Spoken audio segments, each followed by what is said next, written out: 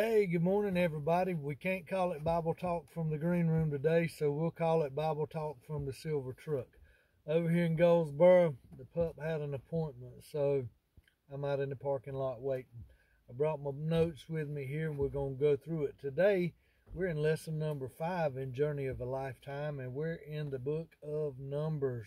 Numbers is one of those, to me, that can be a tough read. It covers about 38 years as they're wandering through the desert there, and it includes 2 numberings of the men of war. You got chapters 1 through 4, and then when you get towards the end, you got chapters 26 through 27. First numbering here says was made the second year after the Israelites left Egypt. Then with Judah leading the way, each tribe was given a position in the march to Canaan. From this point on, Numbers is a wilderness book. It describes the future of Israel and their wilderness wanderings until the unbelieving generation died out. There's an interesting fact here that during this time frame here, Israel did not grow. Matter of fact, they lost 2,000 men of war during this time, and that's an interesting point for us to know as believers. When we are unbelievers, we are wasting time just as they did. They're just wandering around, wasting time, not doing the things that God would have us to do.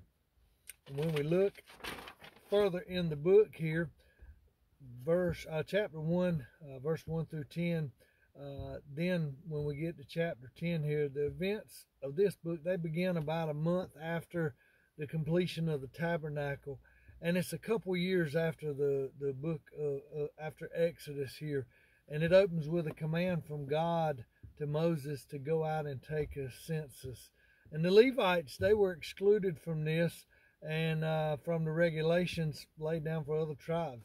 There was no reason given why they were singled out for this service. It may have been because Levi was the tribe which Moses and Aaron belonged, or because the tribe was very quick to take a stand for God at the golden calf incident that we saw in Exodus 32. Chapters 2 and 3 deal with the location of the tribes in the camp. The central position of the camp was the tabernacle here, and an interesting note, it always faced east. The sons of Levi, they were responsible for the care and the moving of the tabernacle there. The only place the Pentateuch mentions the Nazarites is in the book of Numbers, and that means one consecrated by God. Following the law of the Nazarites, the Aaronic blessing is given, and that's probably the best loved passage. That's in chapter 6, verses 24 to 26 here.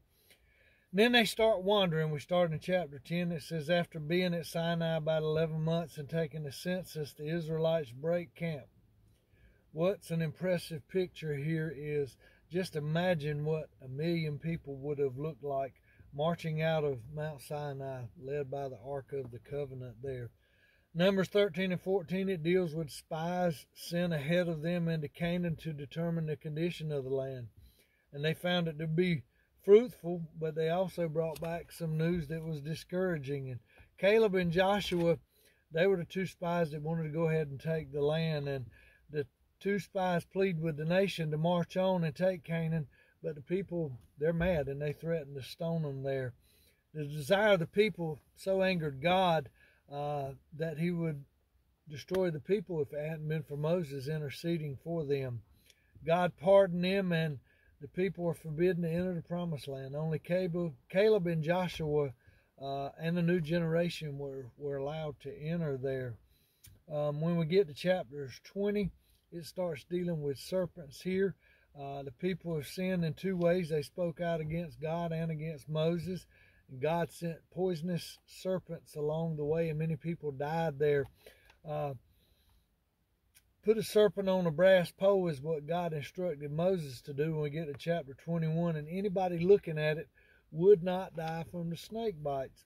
And it's interesting here, the notes, they relate that to Jesus there. As Moses lifted that serpent up in the wilderness, so Jesus has to be lifted up so that whoever believes in him will not perish but have eternal life. And those two run parallel together, and it's just another example of how Jesus is mentioned so many times in the Old Testament there.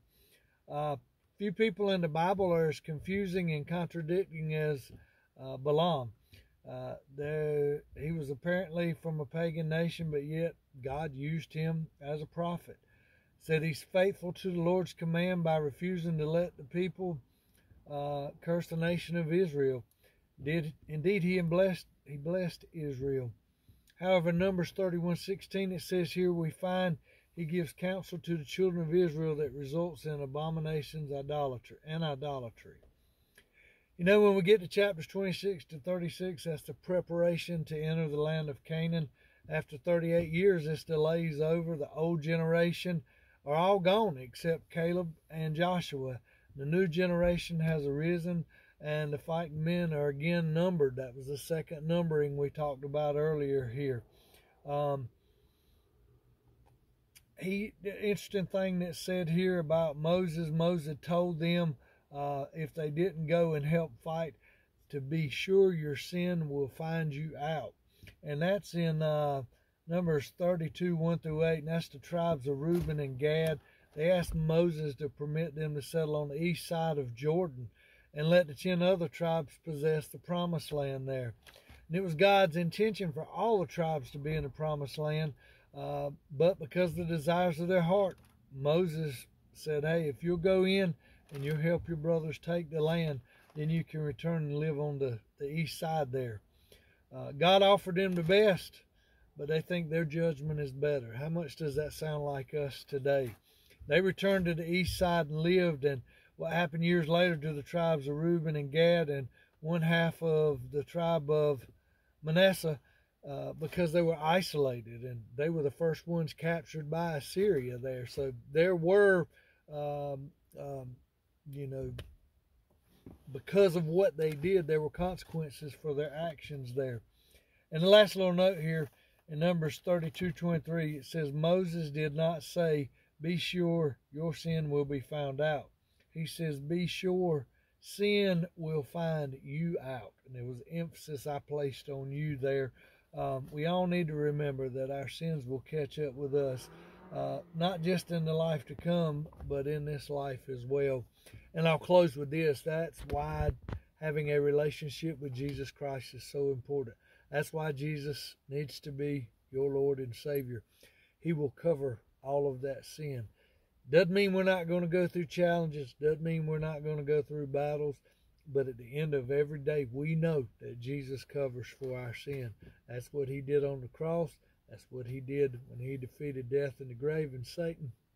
And he is going to prepare a place for us in heaven. And he says he will be coming back to get us, and I strongly believe that.